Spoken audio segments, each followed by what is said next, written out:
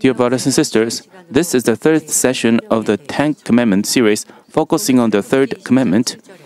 Today's Bible passage reads, "You shall not take the name of the Lord your God in vain, for the Lord will not leave him unpunished who takes his name in vain." The Lord will not leave him unpunished. In other words, is God condemning you to be sinful? Romans chapter 6 verse 23 tells us the wages of sin is death. This means that those condemned a sinner by God suffer the punishment of death and cannot receive salvation. Despite God laying down these serious commands, there are some people who forget that these commands even exist within the Ten Commandments. This is why some who consider themselves to be a devout believer do not hold God's name in high esteem but use it in vain instead. If you feared God with all your heart and desired to live in the truth, you wouldn't do this, even subconsciously. May you use today's words to look back on yourself once again. Be of sober mind, keep yourselves from acting rudely before God, and always fear Him.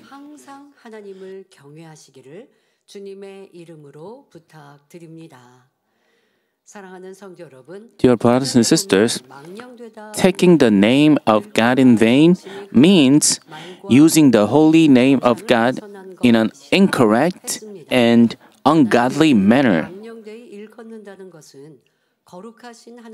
These include expressing personal thoughts as if they were God's, acting upon personal decisions and saying they were from God, making false oaths, and joking around in God's name, etc.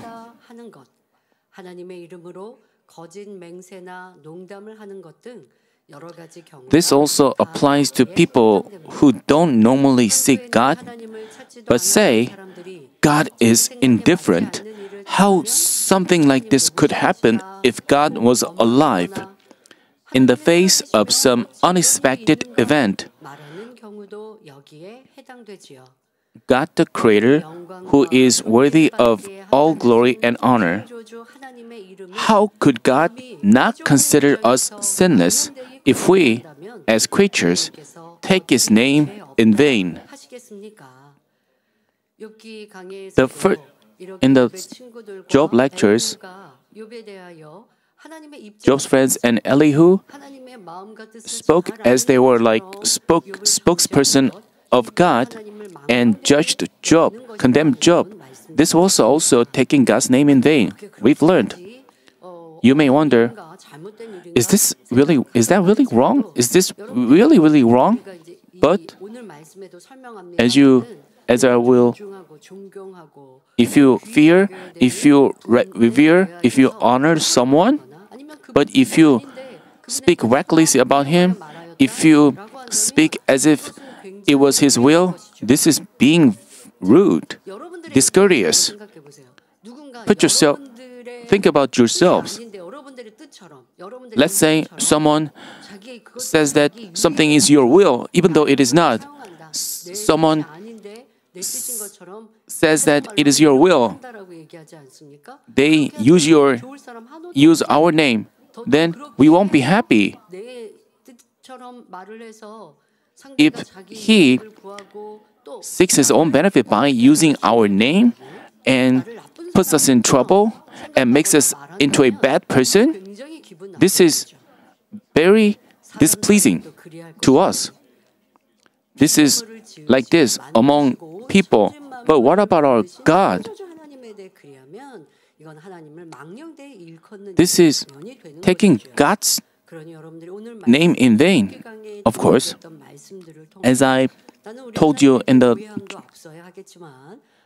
we should not misunderstand God, and we should also pretend to know God's word and use His word in our own favor. The first reason that using God's name in vain is classed as sin is that it means you do not have faith in God. Some philosophers who study the meaning of life say that God is dead. And some people also recklessly say that there is no God. Many years ago, a Soviet astronaut said, "I have been to space, but there is no God." An astronaut would know how small the space he explores is compared to the entire universe. But how foolish it would be to say there is no God simply because you explored a small part of space and did not physically see God who created the entire universe. Psalm chapter 53 verse 1 says, "The fool has said in his heart, there is no God. They are corrupt and have committed abominable injustice. There is no one who does good."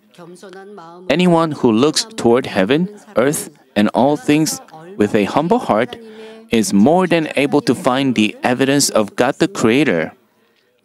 There are also numerous evangelists who testify to the Lord and the living God. But while you do not believe in God due to a hardened heart, if you carelessly speak of Him, how could God not class this as sin? Brothers and sisters, the second reason that using God's name in vain is classed as sin is that it is mocking God. To mock is to look down or regard in a derisive manner. How could anyone dare mock God, the Creator, and not be without sin? Psalm chapter 96 verse 4 tells us, "For great is the Lord, and greatly to be praised. He is to be feared above all gods." 1 Timothy chapter 6 verse 16 also says, "Who alone possesses immortality and dwells in approachable light, whom no man has seen or can see. To Him be honor and eternal dominion." Amen. Exodus chapter 33 verse 20 even records, "You cannot see my face, for no man can see me and live." God is so great and exalted that we cannot dare even look at Him.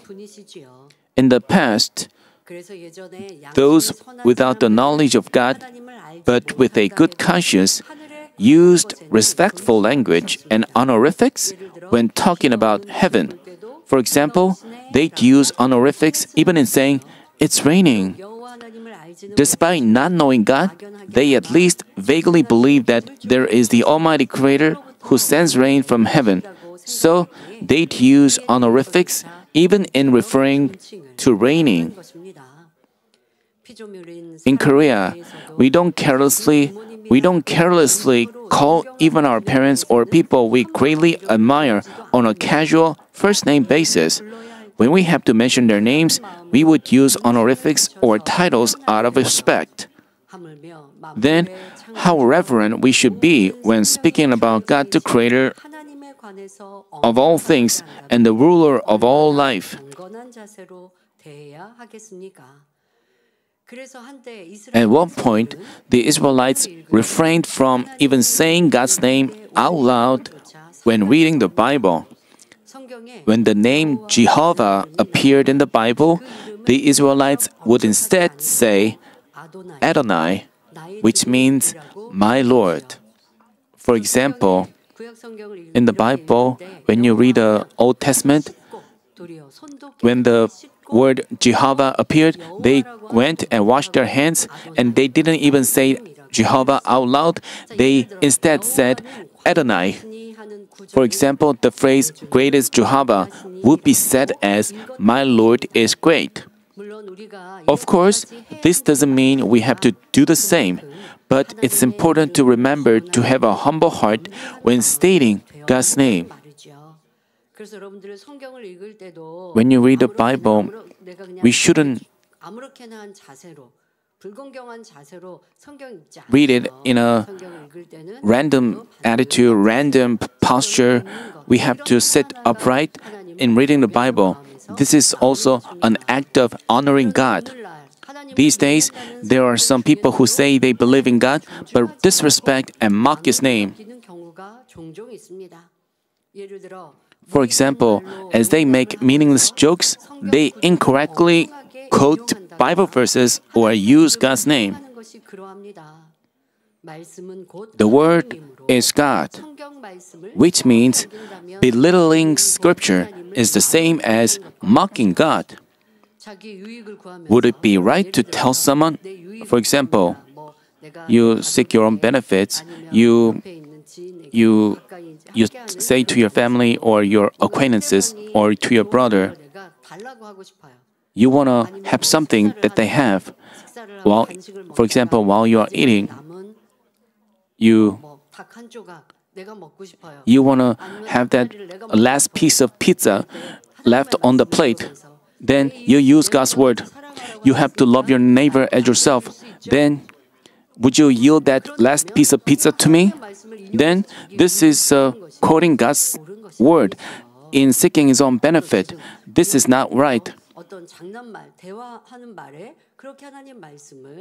You shouldn't use or quote God's word in your jokes or in your. Though we will revisit this, though we will revisit this later in the third point, it is also mocking God to lie in His name. This includes saying that your personal thoughts were spoken by God or inspired by the Holy Spirit. When you counsel or advise someone, you say things like, God told me that you have to fast and God will bless you. God inspired my heart to say this to you. You know, Holy Spirit would inspire His own heart. When Holy Spirit will give him awakening to that person, you have to ponder over whether it is really from the Holy Spirit, but you just say things according to your thoughts, and you see a person with a problem, and you want to advise him to offer a fast, and you involve your own thoughts and counsel that person to offer a fasting, saying that you are inspired by God. When you pray, you have your own thoughts. There are fleshly thoughts coming up in your head during your prayer. When you ponder over yourself, when you reflect on your day. Of course, some thoughts are necessary. You have to reflect on your day in your prayer.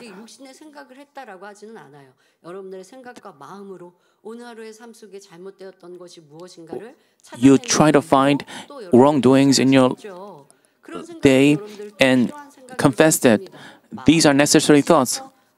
You have to offer your heart as well as you reflect on your day. But they are your thoughts, own thoughts. But you cannot say that these are from the Holy Spirit. Even though you have some thoughts coming up in your prayer, you have to check whether it is truly from the Holy Spirit.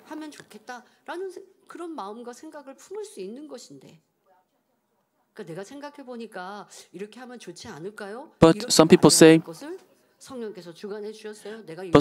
that the Holy Spirit inspired me. I received that inspiration from the Spirit.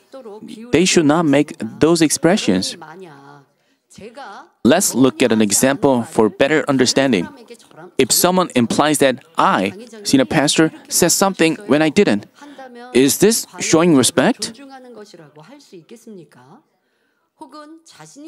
How would I feel if I found out that someone said that it was my will or my orders so that others would act in his favor? I will feel so. Let's say if one of my workers do that repeatedly, then I would not trust such a worker. He would lose my trust. If you there are people who deliver his boss's word with even if their boss didn't say something, they create a Mami members don't do that. This is obvious lies. But some church workers don't know the intentions of their leader, so they put their own meaning, they deliver their leader's message.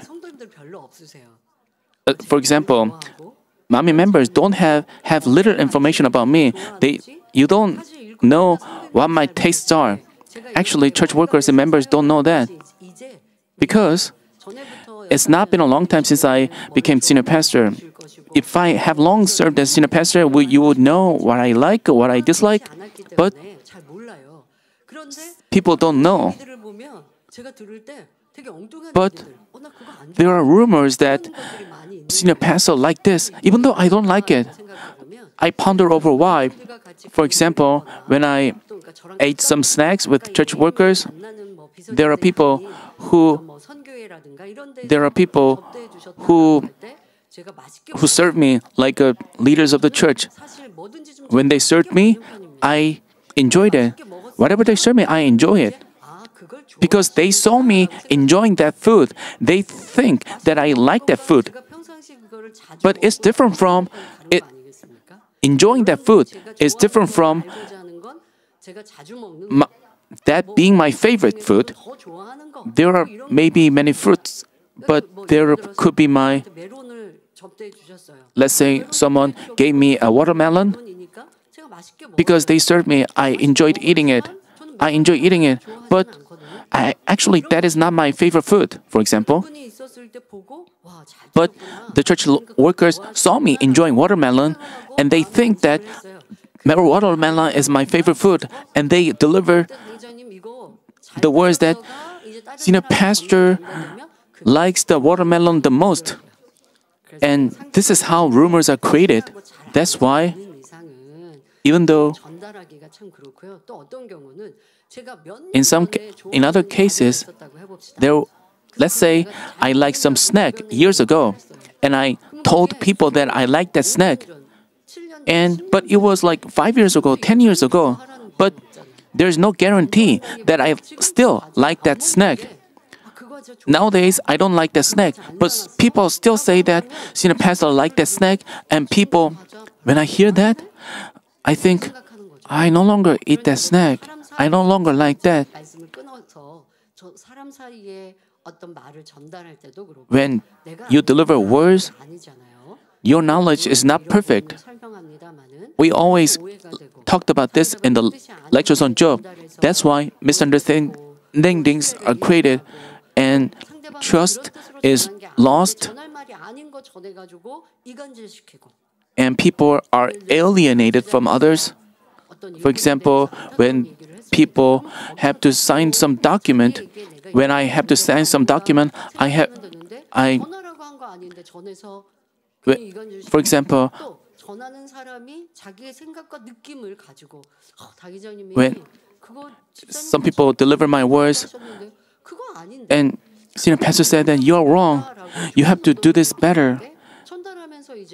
As they deliver my words, they go against my intention. There are rumors that there are many of such cases. So if you have any question, you have to ask the secretary and you have to double check the fact. And my secretary was hired this year. But formerly, he was a member of the Canaan Mission, leader of the Canaan Mission. When she served me as a leader of the Canaan Mission, and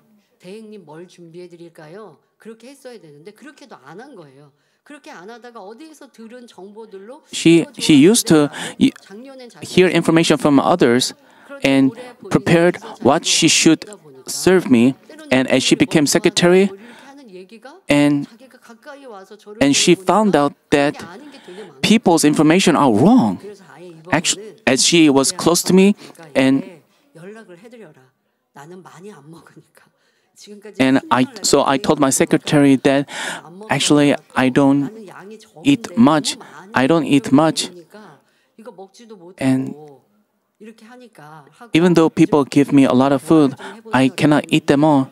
And I told, thankfully, and 그래서 당회장님 좋아하시는 게 뭔지 알려고 한다고 하니까 얼마나 좋아요. 그래서 알아보고 그렇게 하는 거죠. 그래서 본인도 이제 전에 and the secretary also, my secretary also found out that the information she knew was wrong, and she regrets that why she didn't try to find out the facts about God as well. We have to know about His will deeply. Then we will not see God as a fearful one or frightening one. And we will know that He is a loving God. Elihu didn't know about God, and he concluded that God wouldn't give trials to a righteous person. In relationship with others, if you want to serve others better, you have to know another person more deeply. You have to, when you hear rumors about this is senior pastor's will, if this is the truth, you can obey that. But if it causes the conflicts of interest, you have to ask the secretary and know the answer. And the secretary team will also ask me, and they will give you the right answer, and things will go in an orderly way. And like these cases, if it is not right to say worthless words in other people's names. Moreover, it would be extremely rude to use God's name in vain. The Almighty God knows the hearts and thoughts of all mankind and their words and actions, whether good or wicked, like the back of His hands. Like the back of His hands. God watches everyone with His blazing eyes and judges each person according to their own actions.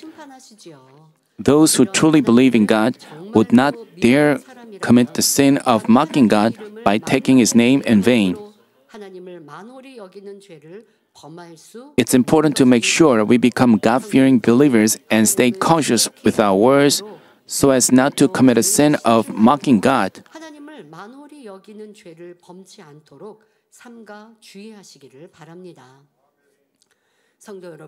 Brothers and sisters, there is another point to keep in mind.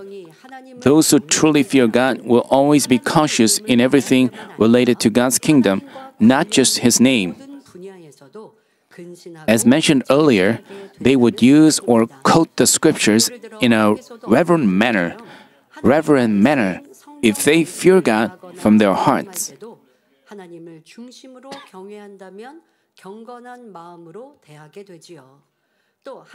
They also handle the church sanctuary and God's items with care and respect, considering them more precious than their own possessions. They meticulously deal with the church finances even when the amount is very small. If you accidentally broke a church mug, window, or a mirror, would you pretend to have done it? Would you pretend to not have done it? It's important that you never do so. No matter how trivial or small, they are considered God's holy items. It's crucial to learn to cherish and be more prudent towards God's belongings. It's also extremely important to remember that mission groups' membership fees must be spent according to the leadership's decisions and never be used for personal reasons. Let's say you are accountant of a mission group. You think that someone is in need. You arbitrarily make a decision and help him. And you only help people in need according to your knowledge. You should not use the membership fee in your own decision. You have to discuss with the leadership in your mission group and make a decision through the meeting with the leadership and decide to use that money to help that person. You should not recklessly use God's finances, even as an accountant. 기록을 해놓고 After a decision is made, you have to write things down. 각 기관 Even in church, when 연말이 되어지면 감사를 하게 돼 있습니다. there, 그래서 이거는 교회 안에 원래 왔던 관례입니다. this was a custom in the church, and so this year, every year, the church's accountant and there should be some investigation regarding the church finances every year. And the shepherd also ordered that it had to be done, and there should be no wrong or fault according to the word of God. But at some point, this custom should remain. So we have to again do that. At the end of the year, you have to investigate whether church's finances were used in each group, small groups or cell groups. There should be monitoring and investigation, and you have to make sure to follow that custom so that everything is done. It's not to find fault with others, but not to make a mistake because we don't know. And through the investigation and monitoring, people should not build a wall of sin because they do not know it. While they carry out their duties, they should not build a wall of sin. You have to also be. This is beneficial for us, ultimately. This is not a burden. You have to prepare it in advance. You have to make sure to do it, and so that there should be no mistake.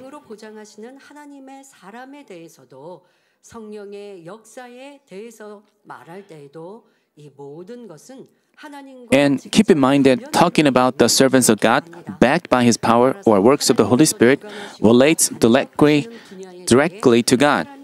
Thus, we are to be highly cautious not to judge or rudely speak of the areas governed and controlled by God. Saul was rejected by God because he severely committed evil. But as he had been a king anointed by God, David did not take his life to the end, despite his dire situations. In this way, a person who respects, because he was called by God, he just committed things to God. In this way, a person who respects and fears God treats everything that belongs to God with reverence. I hope that all of you will act with a humble heart, not only in the name of God, but in all areas related to God, so that you will not take God lightly. You will not take God lightly, ever. Dear brothers and sisters, the third reason that using God's name in vain is classed as sin is that it is lying in God's name. As we find in the Old Testament, false prophets were often there in Israel's history. They deceived the people by proclaiming things that God had not said as God's words or His prophecies. Even though God did not say that, they say that it was God's words. They deceived people by doing so. Deuteronomy, the Bible tells us of God's strict warning against these people. But the prophet who speaks a word presumptuously in my name, which I have not commanded him to speak, or which he speaks in the name of other gods, that prophet shall die. It says that if you dare to lie in the name of God, the sin is punishable by death. Even though something is not God's word, even though it is not inspiration from God, people say that it is a word of God, it is a will of God. This is lying. This is punishable by death. The Bible says, Revelation chapter 21 verse 8 says, "But for the cowardly and unbelieving and abominable and murderers and immoral persons and sorcerers and idolaters and all liars, their part will be in the lake that burns with fire and brimstone, which is the second death." Here, the liars means those who lie in the name of God. If you are condemned as sinful by lying in the name of God, you invite judgment upon yourself. These not only include false prophets, but those who vow in the name of God and do not keep their oaths, they are also lying and taking God's name in vain.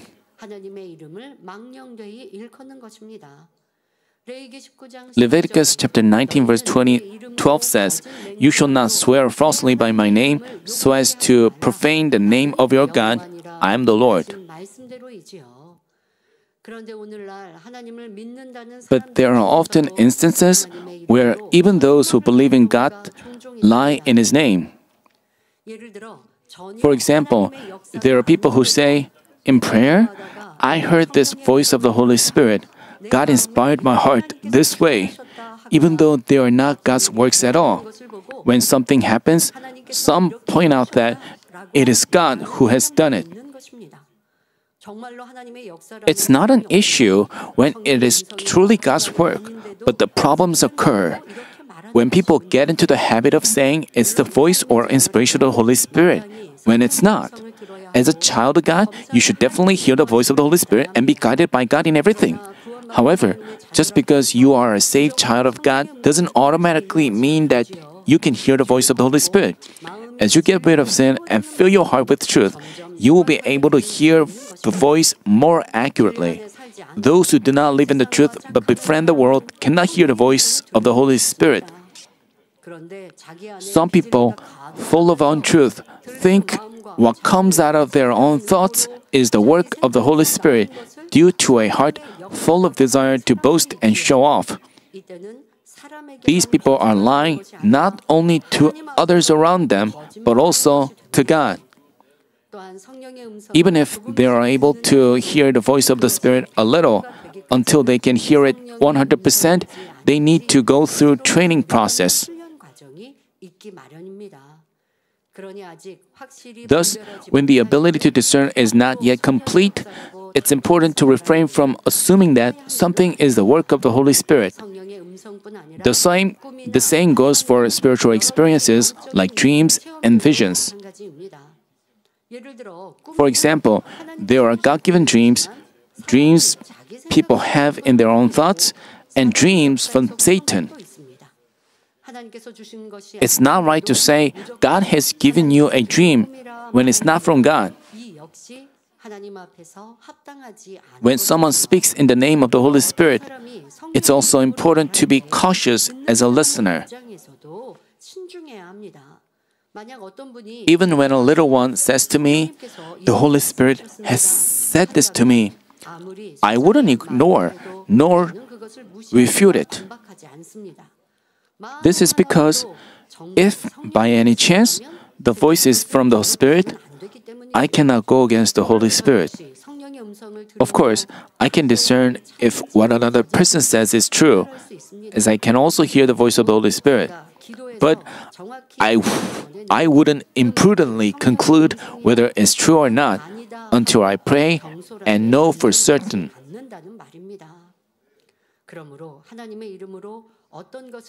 When someone speaks in the name of God, it's important that both the speaker and the listener be always cautious. There are those who say God has stricken them, though they've committed sins and are suffering disasters due to the works of Satan. When things go their way, they say how they pray to God and receive blessings. But when things go bad, they change their word and say God has put up blockades. There are people who inappropriately use God's name.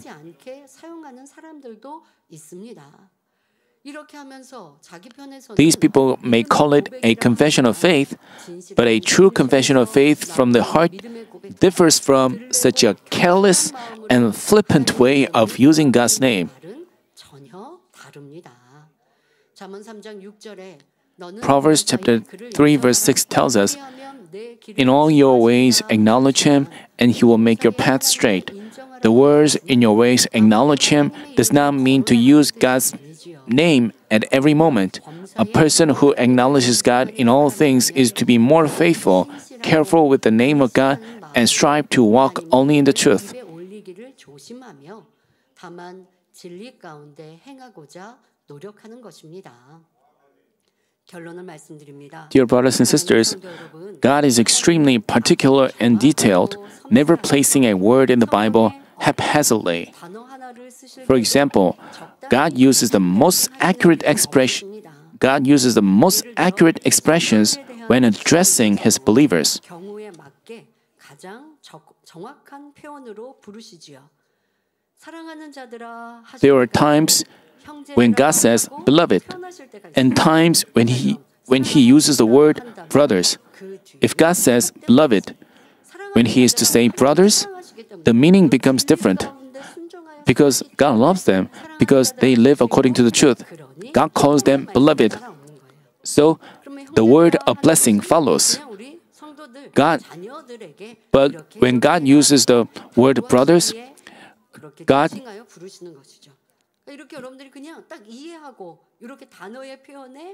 there are deep meanings behind these words. When he called his believers, it is more interesting to know in John, the Apostle John used specific word, and there are differences in these words. When God uses, God blesses us, or when God exhorts us, he uses a different word. If God says beloved when he is to say brothers, the meaning becomes different. God also uses the words as fathers, young men, little children, or children, and they have meanings that correspond to their levels of faith. This is the same for many names describing the Trinity. In the Bible are many names referring to the Trinity, like Jehovah, God the Father, Messiah, Lord Jesus, Jesus Christ, Lamb, Spirit of the Lord, Spirit of God, Spirit of holiness, Holy Spirit, etc.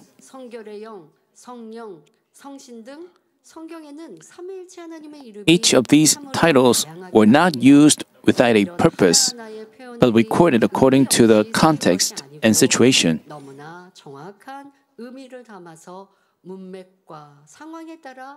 God, who is perfect, also wants his In the Genesis lecture, we learned the meaning of these terms, like the differences between the Holy Spirit and the Spirit of God. And the Holy Spirit is referred in different ways in the Old Testament time and New Testament time.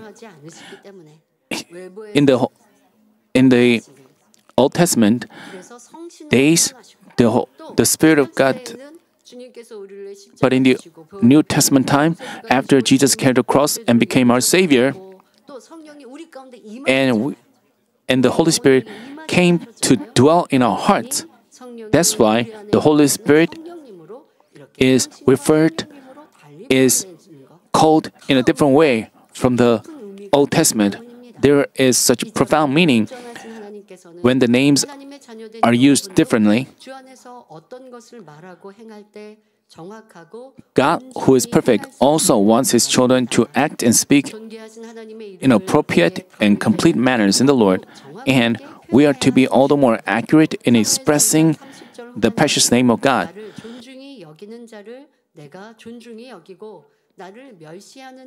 The latter part of the Bible says, "Those who honor me, I will honor, and those who despise me will be lightly esteemed." If you honor God from your heart, you will naturally not take his name in vain, but instead fear him always. I hope that you will fear the great and mighty God, always stay on alert and pray, and examine your heart, thereby leading a life of only giving glory to God. In doing so, I pray in the name of the Lord that you will receive veneration from God and have all your words and actions ensured by him. May God treasure you and honor you and lead you to the most glorious place in heaven.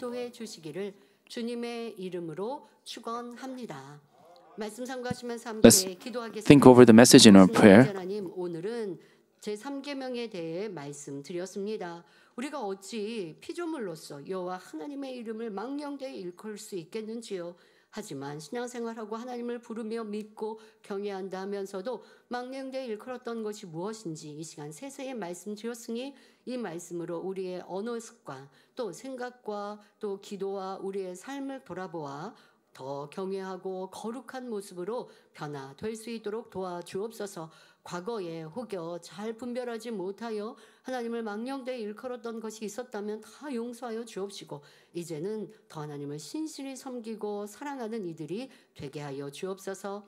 감사드리며 우리 주 예수 그리스도 이름으로 기도하옵나이다. Thank you. I pray in the name of Jesus Christ. Amen. 환자를 위해 기도합니다. Let me 위에 손을 얹으시고 pray for the sick. 분들은 마음에 손을 가지고 가슴에 손을 얹고 기도받으시기 바랍니다. 좋으신 아버지 하나님 이 시간 Father God of goodness,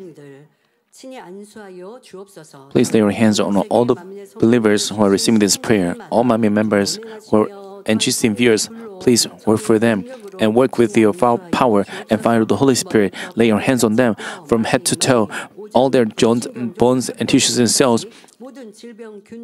All diseases, all germs, and all weaknesses be scorched by the fire of the Holy Spirit. I command in the name of Jesus Christ, all diseases and germs be scorched and healed by the fire of the Holy Spirit and be perfectly healed.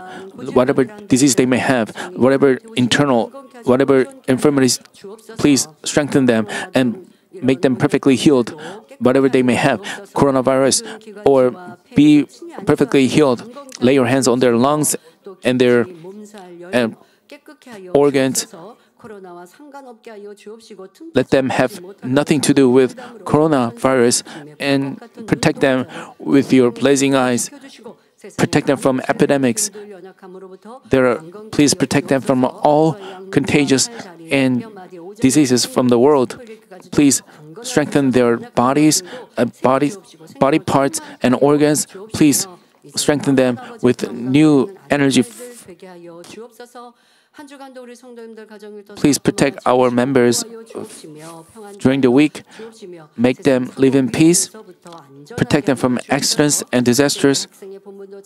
Help our students do their duties well. Let them pray more fervently and stay on alert. Please protect all our Mami members in and out of Korea, all over the world. Always. Thank you. I pray in the name of Jesus Christ. Amen.